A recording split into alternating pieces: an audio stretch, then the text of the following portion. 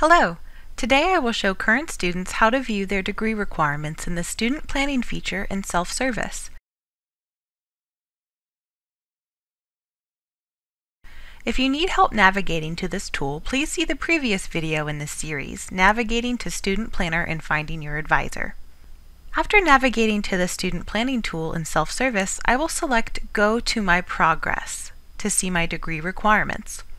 I can easily switch between the Plan and Schedule tool and the My Progress tool through the Student Planning heading above.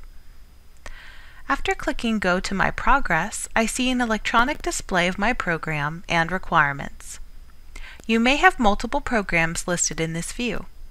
If so, you can toggle between programs by using the left and right arrow keys. If you would like to view your progress in a different program, you can use the View a New Program tool to pull up any curriculum program offered at Wake Tech. This tool does not change your major, and it's for viewing purposes only. If you would like to change your major, please reach out to us as soon as possible at advising@waketech.edu for next steps. It's important to remember that financial aid will not pay for classes that you take outside of your listed program. The My Progress page is also where I see my cumulative and program grade point averages, or GPA. If this is your first semester at Wake Tech, or you do not yet have any graded credit hours taken at Wake Tech, you will not yet have a GPA. Transfer coursework does not count towards your Wake Tech GPA.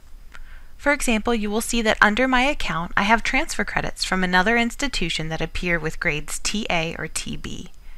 These grades begin with the letter T because they are transfer credits and do not apply to my Wake Tech GPA.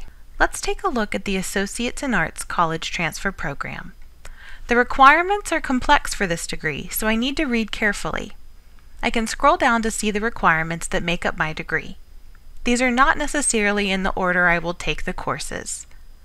Courses that count towards specific requirements will appear in green under the requirement they are meeting. Until the requirement is completed, you will see if there are credits remaining, as well as if a course is planned for this requirement. We will cover planned courses in the next video. Requirement B states that I need 9 credits and a minimum of 2 subjects. All of the classes listed as meeting this requirement are 3 credits each, so I will need to take 3 of them to equal 9 credits. However, not all courses are 3 credits. You can click on a class to see its credit amount. For this requirement, you can't take all 3 classes from the same subject area. Subject areas are the course prefix, such as ENG for English, ART for Art, or COM for Communications. If we scroll down further, we can see that there is a lot of text under the elective course list. First is a list of the courses that count towards this requirement. In addition, there is a rule that I cannot receive credit for both Bio 110 and Bio 111 in this degree. We can also see that Math 263 and Math 271 cannot count towards this degree at the same time. Reading through the requirements is essential to making sure I enroll in the correct courses. To avoid issues in transfer credit, we recommend meeting with an advisor each semester to help you choose classes from these large lists, because they can be overwhelming and it can be easy to make mistakes. When I look at the elective list, I see that Art 111 is at the top of that list. I remember seeing that course also listed above in Requirement B. Will this class count for both requirements? The answer is no. To graduate with this degree, I will need 60 unique credit hours, and the system finds a place for the classes I am taking by filling in the requirements at the top first.